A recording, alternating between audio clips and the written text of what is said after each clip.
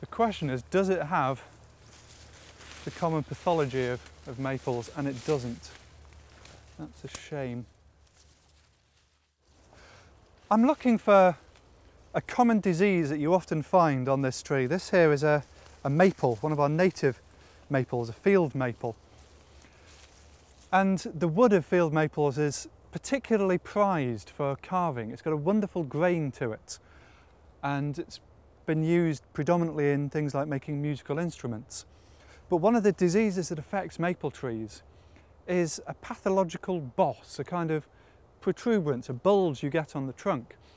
And these were very much sought after by carvers to make bowls out of, which were called mazers. Because if you take the boss off and you hollow it out, you end up with this natural bowl shape with a wonderful pattern on it. And funnily enough, the name mazer, which may come from the way that the grain was all linked together onto the bowl itself, comes from the same root as the word for measles.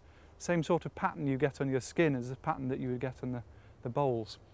Unfortunately, this one doesn't have a mazer on it, but it was worth looking.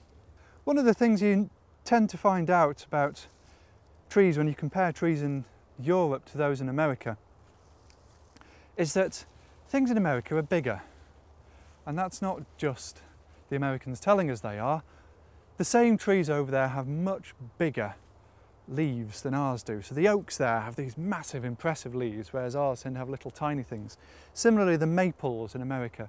If you've ever been in Pennsylvania or the northeast in autumn, you'll know they have these magnificent displays of colours where the forests literally blaze with these reds and oranges and yellows. And one of the reasons for that is that they have sugar maples, which not only produce wonderfully coloured leaves in autumn, but the leaves are 3 or 4 times the size of our native maple.